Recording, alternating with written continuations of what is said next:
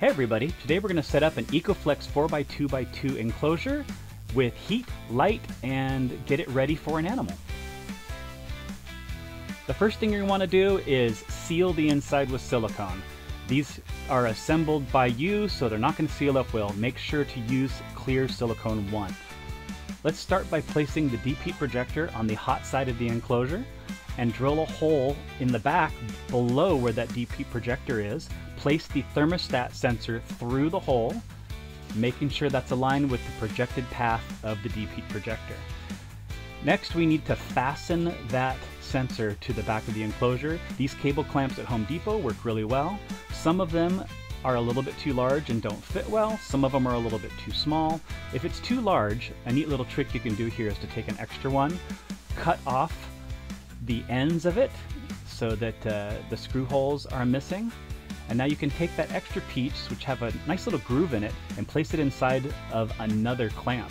With that inside, now it'll fit snugly on some of these sensors. You might have to do a couple of them, whatever works and whatever fits.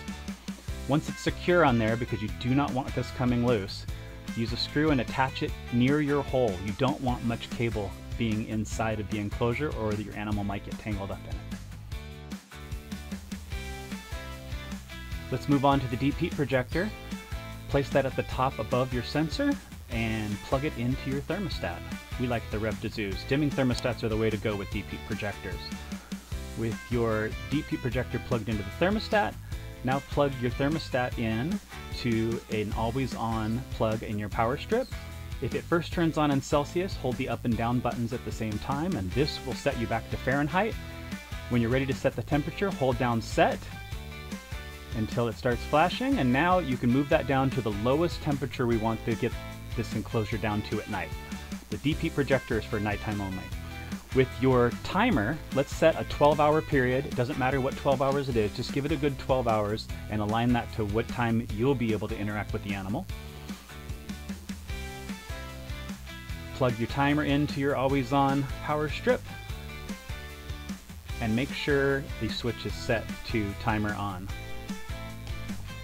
Next, take your UVB light, place that on the top, and plug that into your timer.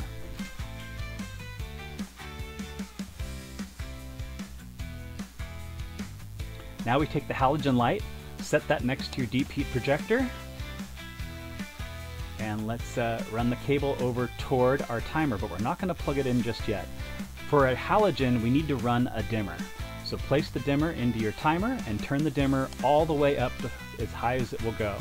Now plug your halogen light into the dimmer, and we'll explain what that's for here in the next step. Make sure your switch is on. Now with everything set up and everything on, let's turn all the lights on and let it warm up. So here you can see everything on. Let's take a quick peek inside so you can see the lights are on. You'll notice that the UVB on is on and the halogen is on, but we don't see anything from the deep heat projector. Remember, that's not going to come on until later. Now's a good opportunity while things warm up to mount your thermostat so it's toward the front of the enclosure. Use a small enough screw so that you can still pull this back off. If you're using a different type of thermostat, you might need to mount it in a different way. As we look at that deep heat projector that didn't look on, if we take the temperature gun, we can see that it is near 400 degrees. So even though it's not producing any light, it is producing a lot of heat when it's on. We look at our cold side now that it's been running for a while, and we're down to 73, which is great. And as we move over toward the warm side, we can see we've hit just about 90 degrees, which is what we wanted. If you're not getting up to 90 degrees, you might need a stronger bulb, or if you're getting above 90 degrees, you might need a lower wattage bulb. And here we can see that just putting something inside that lifts up can increase the temperature quite a bit. We went from 90 degrees to 112. If it's too hot, you can take your dimmer and back it off a little, but no more than 15%. You don't want to move out of that band. Next, let's take a look at the UVB bulb.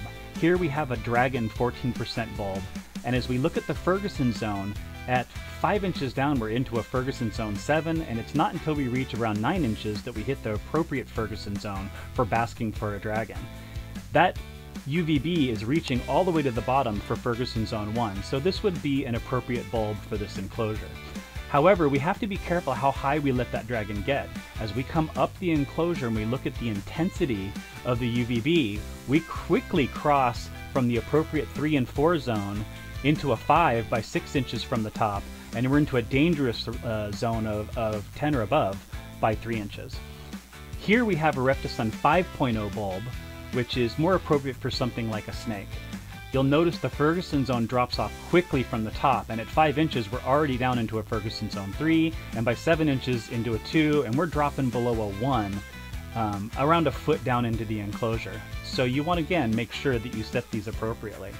Let's drop some substrate in the enclosure and throw in the hide and throw in some of the water bowl and other items, and step back and take a look, and you're complete. You've set up your enclosure for your animal.